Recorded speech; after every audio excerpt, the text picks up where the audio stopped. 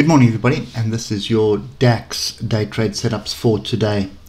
So onwards and upwards at the moment, nothing really to get too excited about. We are stretching for the 16,840 area. I think we'll probably tag that before we do anything else. Separation of the oscillators is a little bit concerning at the moment on the 8 hours. We do have a crossover.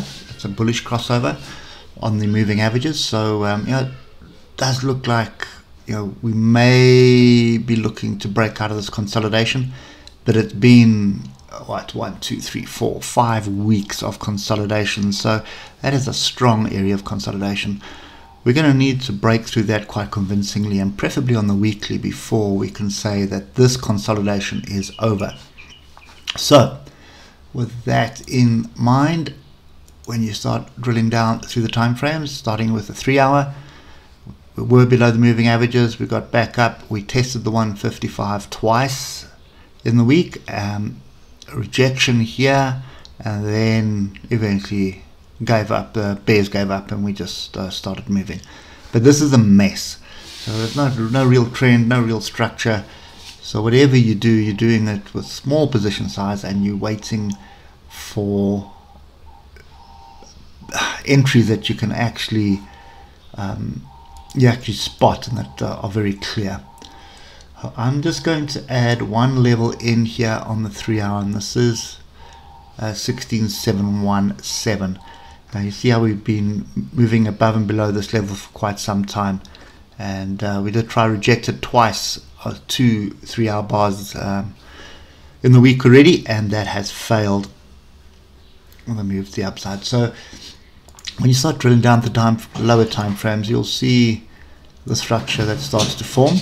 So first things first, yesterday on the hour we started off moving to the downside, then we broke up quite dramatically, pulled back quite dramatically, and then look at these rejection bars here, almost not a tweezer top, but it's a tweezer pattern, and we did get below it as well. That would have triggered a few shorts, but what kept me out of it, and what will always keep me out of these failures, is by paying attention to the 150 EMA, because that, if so long as price is above that, we are in an uptrend.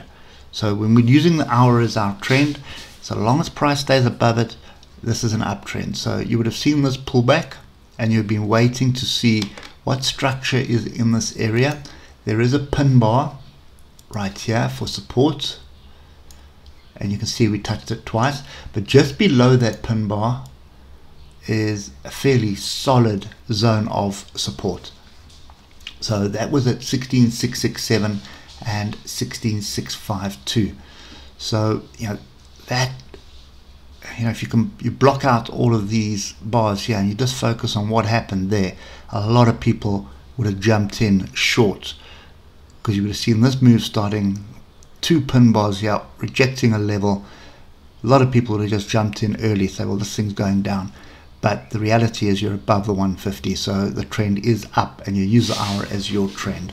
Anyway, moving down to the 15 minute, you need to smack that like button while we get there, and you'll see a lot more clarity here. So you can see we're still above the 150 on the 15 minute as well. So we haven't really broken through any structure to the downside and rejected it, which would have indicated potential rollover.